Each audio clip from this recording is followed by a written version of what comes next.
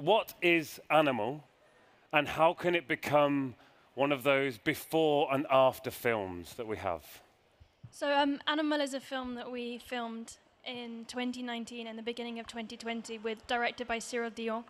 And it's essentially me and Vipulan going on a mission to meet economists and politicians, activists, farmers, and they all have solutions to what's called the sixth mass extinction, which is basically the mass devastation of life on Earth.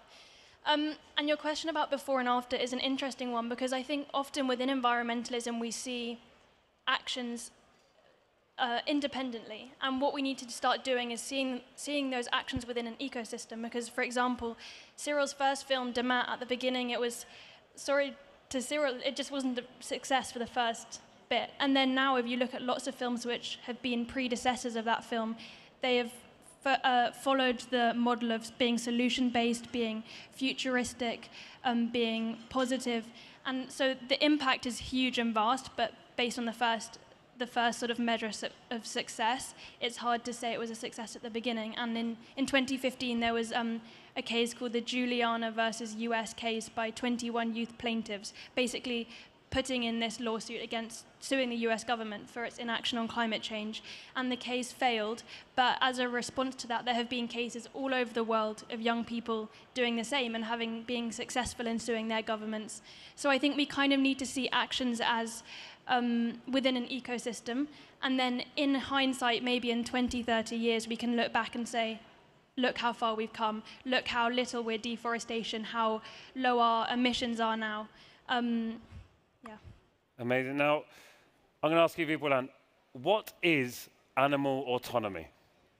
That's a huge question, and so yeah, it was more about the book that I wrote with two of my friends, and what we tried to say with that expression is that we need not only to take humans' opinion, but also to take into account the agentivity of other animals, and that we should try to make society by taking into account other animals' forms of expression that are not easy to understand, but we should try to do that. And one of our main proposition about the stories maybe is that we should not only have movies and books and stuff like that, but that we should also create what we call a material culture. It means that we should have representations, but we should also have like new practices and put in place those practices in events and stuff like that, and that it has a huge impact on creating representations. We don't need only stories, but also like other practices. And I'd also like to continue with you, Vipulan. Can you see any connections to the rapid loss of biodiversity and other crises that we're living through at the moment? Yeah, completely. I think that, I mean, as lots of people and as have demonstrated today, lots of scientists and so on, the ecological crisis that we face today is because of an economic and a political system. The economic system is the capitalism, basically, because we focus on just doing more and more profit, and that our society is focused on a concept which is called the economic value. I mean, today, you, me, all the people here, a tree, an animal, everything is an economic value, and then maybe it could become a merchandise. I don't know if it's the good word in English. Merchandise? Yeah. Yeah. So yeah, it's the Marxist theory of the value, that everything is becoming value. So if we want to create an ecological society, we have to think without this concept of economical value, but more about interdependencies, and about freedom, equality, and so on. So we've talked a bit about, you know, the sixth great mass extinction and capitalism and some things that aren't exactly great. So Bella, what positive changes can you see happening in the world right now? So political, institutional, that kind of thing. I think what is really great for us to remember is that all around the world there are little fragments of the future playing out and people creating a new world that we can live in. And I was speaking to Louisa earlier, who's an incredible German climate activist, and she's often asked, are you an optimist or a pessimist? And she calls herself a possibilist because, you know, we're going to people, and if we say to people that we're trying to engage, right, we have this crisis, get involved, no one is going to get involved. But if we go to them and say, look at what we have all these possible solutions, we have this future that we can create, and here is your opportunity to join us, come and join, that's much more likely to engage people. And an example is like in Costa Rica, which we investigated for Animal. In 1998, they implemented a scheme called the PES scheme. And basically, they take money out of a carbon tax and they put it into reforestation. They reforested over 50% now. Their happiness rate has increased. They're one of the happiest countries in the world. And you know, there are countries around the world who are doing incredible things. There are individuals who are implementing incredible solutions. And at the same time, there are massive systems, corporations who are wrecking the planet. So we're kind of living in a very weird liminal period where it could go either way, and where what we have to do is find these individuals, these governments, these companies who are doing their best, harness everything that they're doing, and imagine this better world, and then use those solutions, uplift them, amplify them. Now, I often think that people's treatment of animals is like a direct reflection of how we treat each other. So I was wondering, Vipulan, how can we help people see this so we can move on to live in a world that's free of oppression for all living beings? That's a huge question, and I think that I don't have the exact answer, but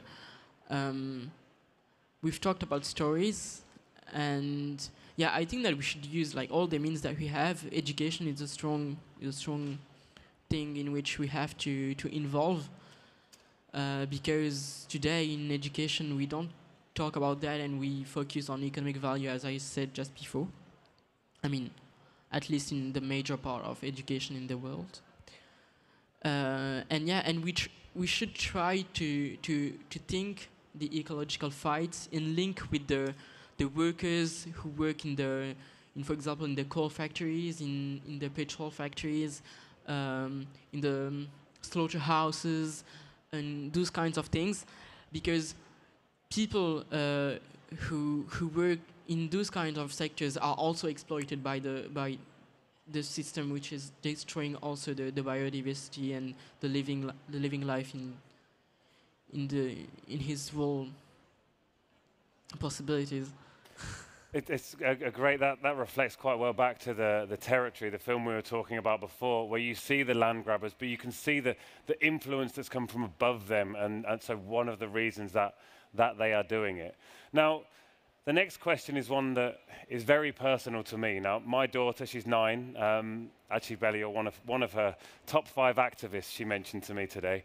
Now, she does a lot of work, and people always say, oh, wow, she's the next Greta, or something like that. Or, wow, she's inspirational. Oh, she's so brave.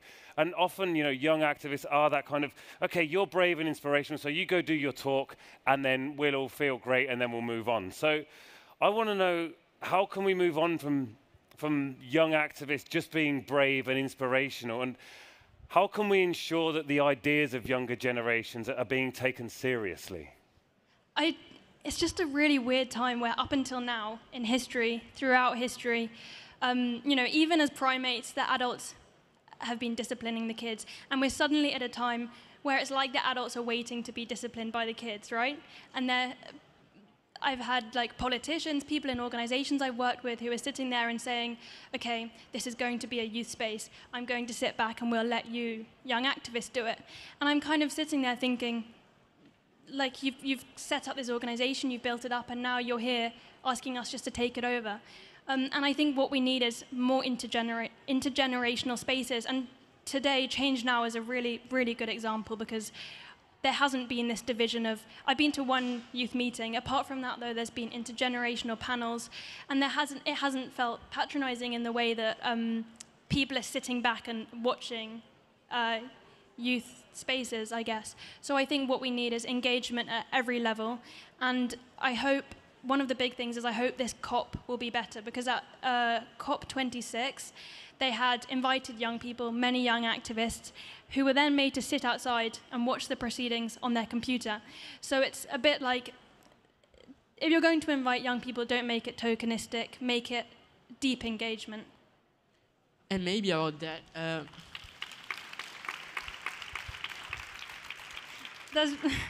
don't clap because I'm young. maybe about that, at least in France, we often talk about the generational fracture, that young people are more committed and young people are more concerned about that. But for me, that's not true, because, I mean, in young people, some people want to work for big companies like Total and stuff like that. And some people are committed. And in the same way, in all the generations, some people are committed and some are not. I mean, I think that we are not in the same generation. No, we're not. I might look young, but you know, I'm not actually Gen Z. But we try to commit both of us. So the question is not really the generational fracture, but the social fracture. I think that if we look, for example, who is creating the logics of exploitation, of oppression, of alienation, it is a social fracture and not a generational fracture. It's so true, because you know, at home at the moment, back in Spain where I live, there's my nan who's 88, and she's the person who's most obsessed with not wasting water in the world. There's my parents who are both vegan, and my dad is the most obsessed with anyone I've ever met about solar panels and solar energy. And then there's my daughter as well. So it's clearly, you know, there is that consciousness across generations. It's not just, okay, young people want to change, so let's let them do it. You know, there is that consciousness, and we do need to bring them together. But I'd like to know, so for all generations out there looking on thinking, how can I be like Vipulan? How can I be like Bella? What would you say to them?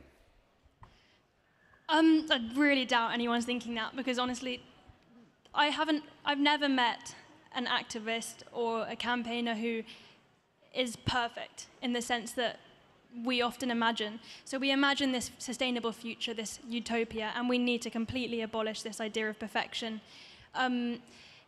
I think more than just being damaging to us as individuals, we all know if you hold a really high ideal for yourself, you're not going to live up for it. It's also impeding our progress, I think, environmentally and as a society, because we need to accept there are solutions out there. There are solutions which we hear and then we kind of immediately disagree with. But right now, there's this thing called cathedral thinking, which is that we start building the foundation without actually knowing what the cathedral is going to look like. And that's exactly what we need to do, because we can't sit back and wait for a perfect, ideal, utopian future.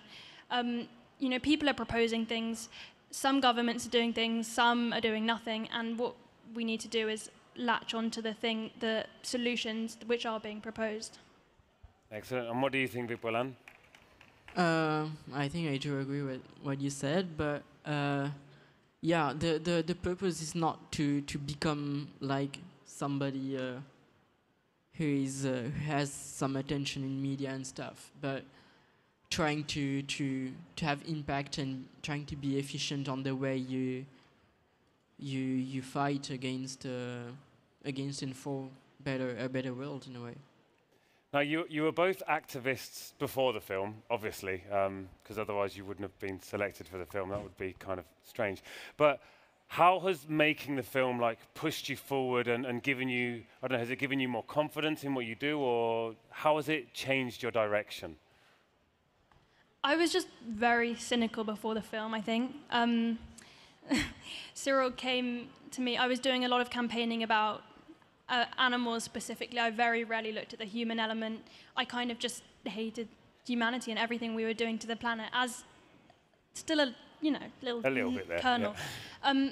But I think when we were doing the film, now I've learned one of the big lessons is before I was trying to reach people through the issues, and now I kind of try and reach the issue through human element and through using people's stories, because we were meeting all these individuals who had incredible stories, and also realizing what you discussed earlier about how intersectional it is, and you can't really extricate one issue without looking at many other issues. So I think the biggest thing I learned is, first of all, actually, there's a really great quote by Mary Hegler, which is, we shouldn't be just overwhelmed by the complexity of the problem. We should also fall in love with the creativity of the solution. So one big thing is focusing on the creativity. And then what I said earlier about perfectionism, I think. Amazing. Vipulan, how has it changed you? How has the film changed your view on activism? You said in the introduction when you presented us that I was an ecological activist, and I think that that's an important point. For me, I would say that, in a way, both of us moved from an environmental perspective to an ecological perspective, which means that for environmentalism is, in a way, wanting to protect nature which is which does not have humans inside, which is essentialized, and which is, in a way, accomplice of the actual economic system, which thinks that nature is only an exploitable value, you know. And in a way, in the idea of environmentalism, we also have sometimes the idea of fighting against climate change and fighting against the biodiversity loss is maybe it's more important than other fights. But in fact, lots of people are dying and are oppressed because of other causes. Like we talked about capitalism, we can talk about like racism and patriarchy and so on. And the thing is that I don't think that environmentalism is a way of thinking that that tries to think the world with real justice. And compared to that, ecology is historically first a science that tries to understand the relations between living beings, but also between living beings, and the environment in a way. So ecology as a fight is a fight to rethink in a way, and also act other forms of relations that are liberating, both towards non-humans but also humans. So, one final kind of question now. Watching the film, I took an awful lot away from it, and I felt a huge amount of positivity after it finished. I was just like, yeah, there are solutions. There are things that we can work for. I was wondering, how do you hope that this film will inspire other people of all generations, of all different backgrounds? I really think that most people are fundamentally quite good. And I think the problem is that we sort of kind of believe in the story that our government tells us. And it happened in America, what Donald Trump told a story, hate the man, but told a good story about make America great again. And humans believe in the restoration story. And what we need to do, I hope people take from the film, is that we can each create a different narrative, a different type of restoration, which is what I talked about earlier. So we're going to go to people and give them not a crisis, but an opportunity. And we are living in a crisis, but it can also be turned on its head and used as a chance to create a much better world, a much more amicable society where we're more compassionate, where kids can play in the street because there aren't as many cars, where we have stronger communities, less air pollution, more biodiversity in cities. And I think that's something really beautiful to look forward to. And all of the people that we met in the film, yes, they were overwhelmed, they had moments of burnout, but they kind of had this big belief in this vision and in this future. And I just, if anything, hope that people take away from the film that sense of vision and possibility that we're kind of treading on, but we need to just grasp and follow, chase. Yeah. I don't think that I have something to add to it. Nothing to add there. Amazing. Well, thank you both very much. You are not only inspirational and brave, you're much more than that. So thank you so much for coming along today and sharing your ideas with us. Thank you so much. Thank you.